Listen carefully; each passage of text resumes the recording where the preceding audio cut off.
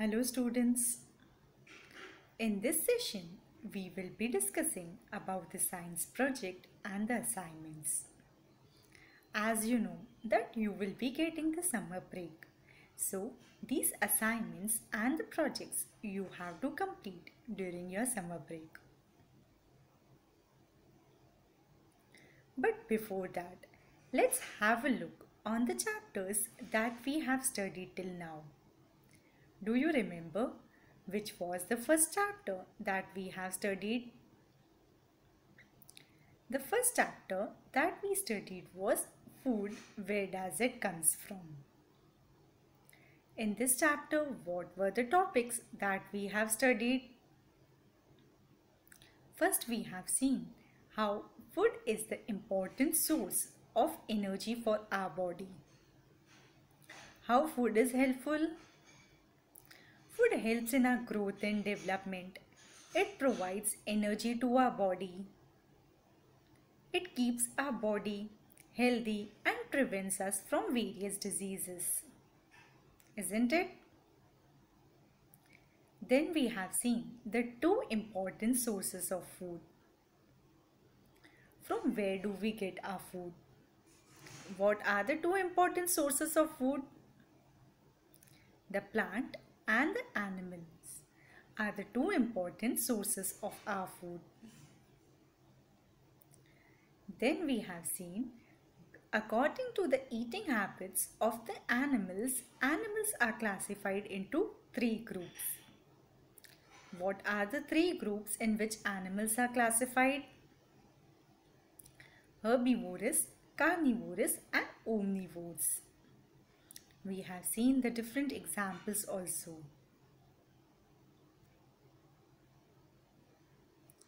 Then the second chapter we have started. It was components of food. We have seen as food is very important to us. Food provides us with all the essential nutrients that are required to our body. When we will get all the essential nutrients? If we consume a proper balanced diet, all the nutrients that are essential for our body will be provided to our body with the proper balanced diet. What are the different components of the food? Our food consists of carbohydrates, fats, proteins, vitamins, minerals, dietary fibers. Isn't it? We have seen the different examples. In this chapter, we have also studied about the test for carbohydrates, fats and proteins. I hope you are able to recollect all the points that we have studied. After that, we have started with the chapter 4, that is sorting materials into groups. We see that the different objects are present around us. The objects can be made up of different materials.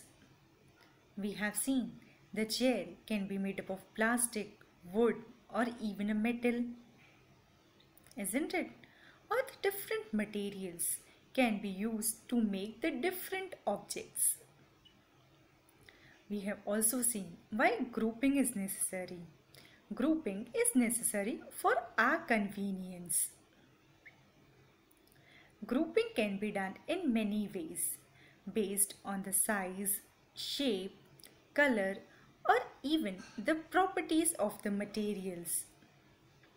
We have seen the different properties of the materials. What were the different properties that we have studied? The first property that we have studied was appearance. Based on the appearance, the materials can be classified as lustrous and non-lustrous. What is lustrous? The materials which possesses shine are lustrous and the materials which appears dull are non-lustrous. We have seen the different examples as metals are lustrous, wood is non-lustrous, After that, we have studied the hardness. Based on the hardness, the materials are also divided into two groups, soft and hard. We have seen the solubility. Some materials are soluble and some are insoluble. Miscibility. And we have also seen that some of the materials have the property to float and some get sink. Isn't it? I hope these points you understood. After that, we have started with the chapter 5, that is separation of substances. The mixtures can be separated using the different methods. We have seen the various methods of separation. What were the different methods that we have studied? Handpicking, threshing, winnowing, evaporation, filtration, decantation, sedimentation. These were the methods that we have studied to separate the different substances. Then at the last we have studied the chapter 3, that is fiber to fabric. We have seen that the cloth is made up of different fabric. From where do we get the fabric? We get the fabric from fibers. And from where do we get the fiber? The fiber are of two types, natural fiber and synthetic fiber. What are natural fibers? The fibers that we get from plants and animals are known as natural fibers. What are the example? Wool, cotton, jute, silk are the natural fibers. And what are synthetic fibers? The fibers that are made by using different chemicals are known as synthetic fibers. What were the example of synthetic fibers? Polyester, nylon. Then we have seen that the fibers are converted into yarn by spinning process, and by weaving or the knitting process the yarn is converted into fabric. Isn't it? I hope all these chapters are understood to you. And in some days you will be getting the notes of these chapters.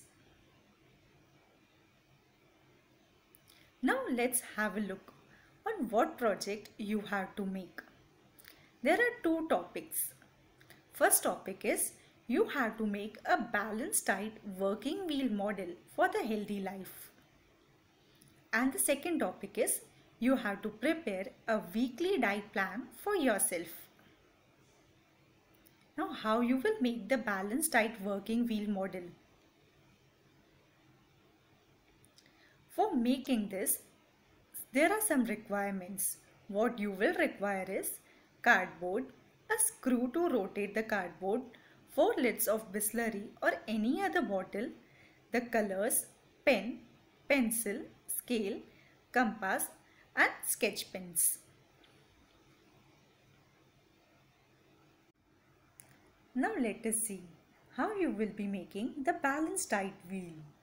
For making a wheel, you will require cardboard. Take a cardboard that is available to you. Now, on a cardboard, make a circle of 10 cm and make a hole at the center of the circle. Now, take the white paper or any other colored paper that you have to use and make the circle of 10 cm on it. Now, stick this paper on the cardboard.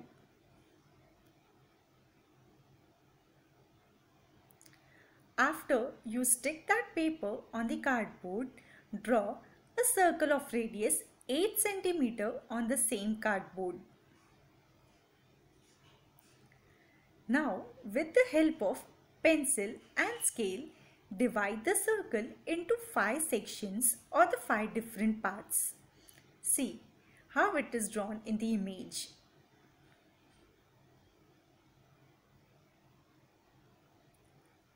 After this, you have to color the edge of the circle with the different colors. Any color you can use to color the edge of the circle. After this, you can stick or draw the pictures, whatever is convenient to you. In the first section, you draw or stick the pictures of fruits and vegetable. In the next section, grains, cereals and potatoes. In the third section, dairy products. In fourth, meat, fish, egg. And in the last section, fat and sugars. Now, on the plain paper, write all the 5 components of the food that we have drawn on the cardboard. You have to use the bullet of the same bullet color of the specific color which we have used in each of the section. Like for fruits and vegetables, if we have used the red color, the same colored bullet you have to draw on the plain paper. Likewise, you draw all the 5 bullets with the same color. After that, stick this paper to the left side of the square cardboard. You have to take the another cardboard and stick that paper on the left side of the cardboard. Now, you have to attach the 4 bottle lids at the corner of the opposite side of that cardboard. After this, attach one arrow below the circular cardboard with a screw. Now, put that the circular cardboard and assemble on the plain cardboard. The diet wheel is ready.